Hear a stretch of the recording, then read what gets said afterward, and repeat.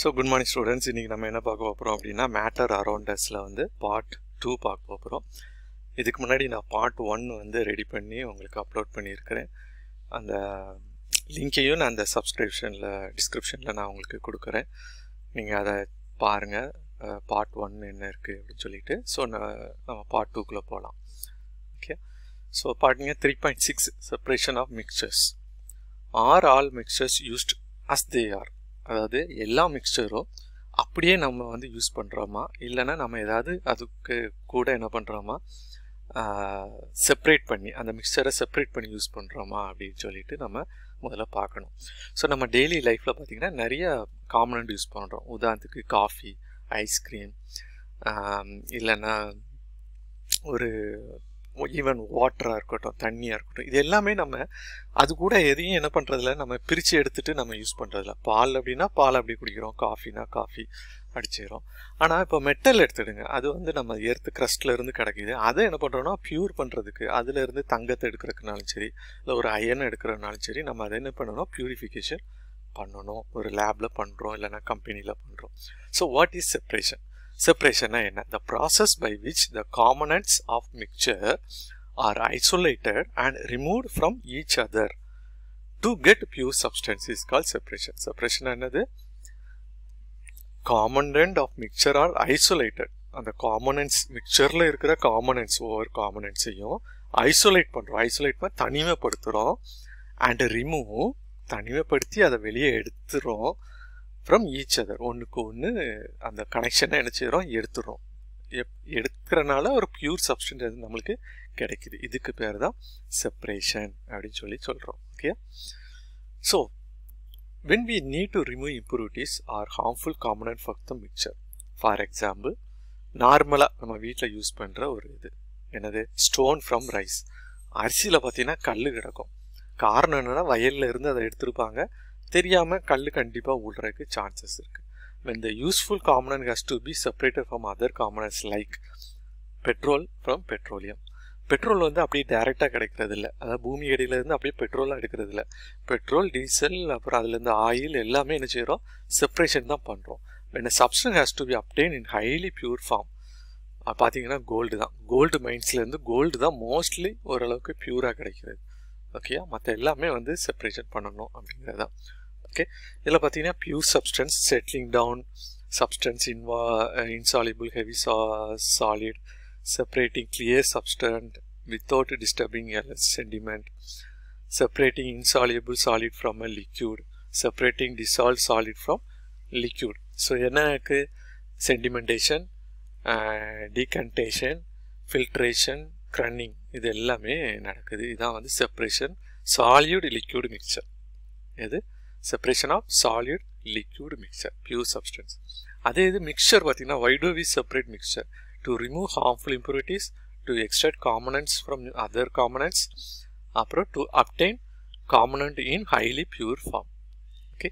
அடுத்தல matter, separation of solid. சாலிடை எப்படி separate பண்ணுறோம்?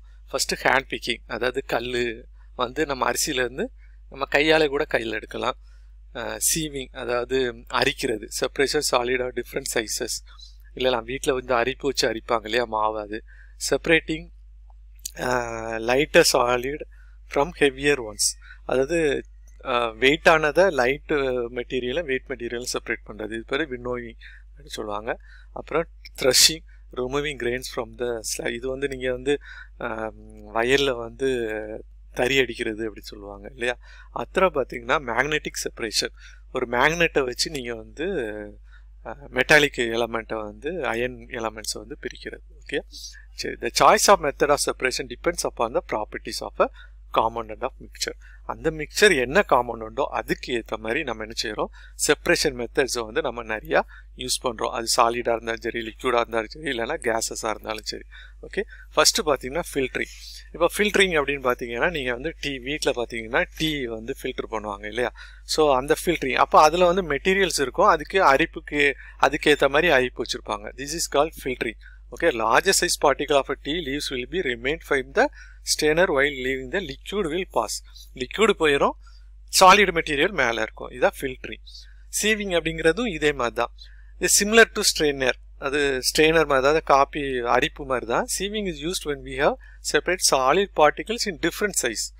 அதாவது சாலிட் பார்ட்டிகல்ல வித்தியாசமான சைஸில் இருக்கும், சின்ன சைஸ் பெரிய சைஸ்ன்னு இருக்கும் இல்லையா, அதை செப்பரேட் பண்ணுறது. ஓகே, சாண்ட் ஃப்ரம் கிராவல்ஸ், அதாவது மண்ணை வந்து கல் அந்த இதெல்லாம் மண்ணில் இருந்து பெரிய பெரிய கல் எடுக்கிறதுக்கு நம்ம மெஸ்ஸெலாம் வச்சுருப்பாங்க, ஒயர் மெஸ்ஸெலாம். ஸோ இதுவும் வந்து ஒரு வகையான எக்ஸாம்பிள். ஓகே, சின்ன எலமெண்ட் பெரிய எலமெண்ட். ஓகே, அந்த grinding.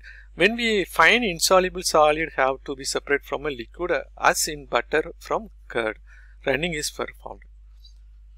Okay, the mixture is ground vigorously when solid butter will be collected on the sides of the vessel. So அது என்ன பண்ணுறதுன்னா, அதாவது என்ன சொல்லுவாங்கன்னா நெய் எடுப்பாங்க இல்லையா, அந்த மாதிரி விஷயங்கள். ஓகே, இந்த இருக்குது. ஓகே, மத்து வச்சு நெய் என்ன செய்வாங்க, எடுப்பாங்க. Okay, threshing. When we pluck flowers from plants, we are separating flowers from their stalks.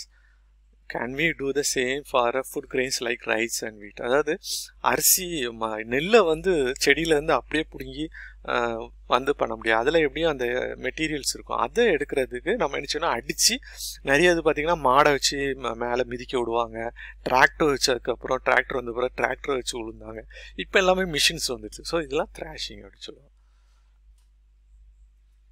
So இதான் வந்து அடிக்கிறது. ஓகே, த்ரெஷிங் அப்படின்னு சொல்லலாம். வின்னோவிங் அப்படின்னு சொல்லி. ரைஸ் வீட் other R covered with hush which cannot be eaten by us. அதாவது இதில் பார்த்தீங்கன்னா இந்த நிறையா வந்து அரிசி கூட சேர்ந்து என்ன இருக்கும், அந்த கல் அப்படி சொல்லுவாங்க, கல்லன் அப்படி சொல்லுவாங்க. இல்லைன்னா வந்து அதே மாதிரி அரிசி மாதிரியே எம்டியாக இருக்கும் சில மெட்டீரியல்ஸ். ஸோ அதெல்லாம் வெயிட்லெஸ்ஸாக இருக்கும். அப்போ அரிசி வந்து வெயிட்டாக இருக்கும், அந்த நெல் வந்து கீழே டக்குன்னு விழுந்துடும், தூசி எல்லாமே என்ன செஞ்சிடும், காற்றுல அப்படியே பறக்க ஆரம்பிச்சிடும். ஸோ ஹைட்லேருந்து அப்படியே காட்டணும் போது வெயிட்டானது ஒரு இடத்துல நடக்கும், லைட்டான மெட்டீரியல் காற்றுல அடிச்சுக்கிட்டே போகும், எந்த சைடு காற்று அடிக்கும் அந்த சைடுக்கு ஏற்ற மாதிரி பண்ணுவாங்க. This is done by dropping the mixer slowly from the height. Okay, light solid இது எல்லாமே என்ன ஆகுது, செப்பரேட் ஆகுது. அப்புறம் ஹேண்ட் பிக்கிங். ஹேண்ட் பிக்கிங்கிறது வந்து உங்களுக்கு தெரிஞ்சிடும், ஸ்டோன் ஃப்ரம் ரைஸ் தான் நல்ல எக்ஸாம்பிள். அதை கல் எடுக்கிறது அரிசியிலேருந்து, அப்படி இல்லைன்னா சில கிரெயின்ஸ் இல்லைன்னா ஃப்ரூட்ஸ்லேருந்து எடுக்கிறதும் one type of example. Magnetic separation, அதுபோல் மேக்னெட்டிக் செப்பரேஷன் எப்படி வந்து ஒரு மேக்னெட்டிக் மெட்டீரியல் வந்து எப்படி வந்து செப்பரேட் ஆகுது அப்படிங்கிறது. ஓகே, ஸோ மேக்னெட்டை வச்ச உடனே அந்த எலமெண்ட் எல்லாமே நெஞ்சிரும் வந்துடும். சென்டிமெண்டேஷன். So rice and pulses are often mixed with very fine straw, ash and dust particle which have to be removed before cooking. So அப்போ குக் பண்ணுறதுக்கு முன்னாடி நம்ம என்ன செய்யணும், இதெல்லாம் கழுவுவாங்க. கழுவுறது சும்மா அது கழுவுறது கிடையாது, அதில் தூசி ஏதாவது பூச்சிகள் ஏதாவது இருந்துச்சுன்னா தண்ணியில் என்ன ஆஞ்சிரும், மேலே வந்துடும். அப்போ வெயிட்டான பொருளான அரிசி கீழே போயிடும், மற்ற எல்லாம் மேலே வந்துடும். இதுக்கு பேர் தான் சென்டிமெண்டேஷன் அப்படி சொல்கிறது. ஓகே, இதுதான் வந்து எக்ஸாம்பிள் சென்டிமெண்டேஷனுக்கு எப்படி வந்து கீழே வருது அப்படின்னு சொல்லி. இன்னொன்று பார்த்தீங்கன்னா, the water with the impurities is carefully poured down leaving clean rice at the bottom. This is called decantation. Separating mud from muddy water. இதுவும் வந்து ஒன் வே ஆஃப் சென்டிமெண்டேஷன் தான். அதாவது அழுக்கு இது வந்து எப்படி வந்து அந்த மண்ணை வந்து எடுத்துகிட்டு தண்ணியை ஊற்றில பிரிக்கிறோம் அப்படிங்கிறது. ஓகே, அப்புறம் டிகண்டேஷன். This is also done after சென்டிமெண்டேஷன். சென்டிமெண்டேஷனுக்கு அப்புறம் அதை என்ன பண்ணுறோம், தண்ணியை வடிச்சிட்டு அந்த இதை மெட்டீரியல் இருக்கலாம், இதான் டிகண்டேட். Okay, decantation. But even after decantation the water is impure, free from fine solid particle.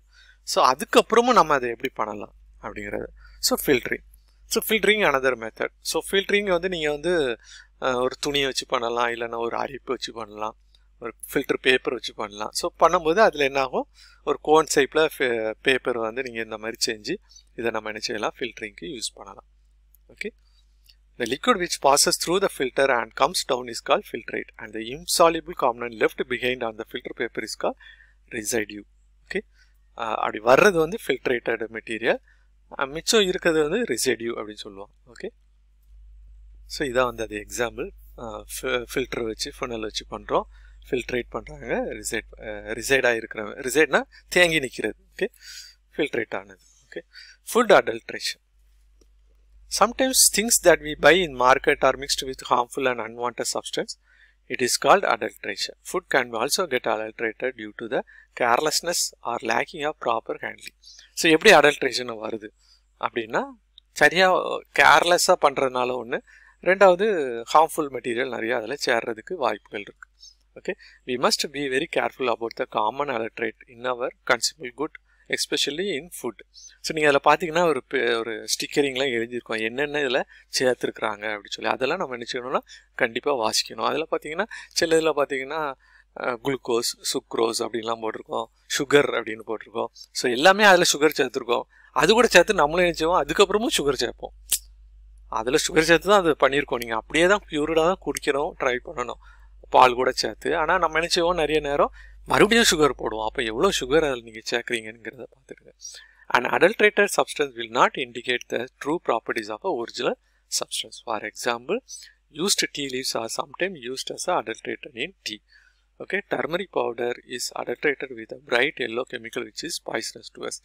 எப்படிலாம் கலப்படம் பண்ணுறாங்க அப்படின்னு பார்த்தீங்கன்னா, நம்ம யூஸ் பண்ண டீ லீஃபையே மறுபடியும் என்ன பண்ணுறாங்கன்னா அந்த டீ தூளுக்குள்ளே போடுற சான்சஸ் இருக்குது. டர்மரிக் பவுடரில் பார்த்தீங்கன்னா ஒரு எல்லோ கலரில் கெமிக்கலை சேர்த்து விட்றாங்க. அதனால தான் அது சில நேரம் ரொம்ப எல்லோவாக இருக்கும். ஓகே, நம்மளா மஞ்சளை வாங்கி அதாவது மஞ்சளை வாங்கி அரைக்கிறது நல்லது. ஓகே, ஸோ இந்த வீடியோ பிடிச்சா லைக் பண்ணுங்கள், என்னுடைய சேனலை சப்ஸ்கிரைப் பண்ணுங்கள். இதோடைய கொஸ்டின் ஆன்சர்ஸ் நான் அடுத்த வீடியோவில் போடுறேன். நன்றி, வணக்கம்.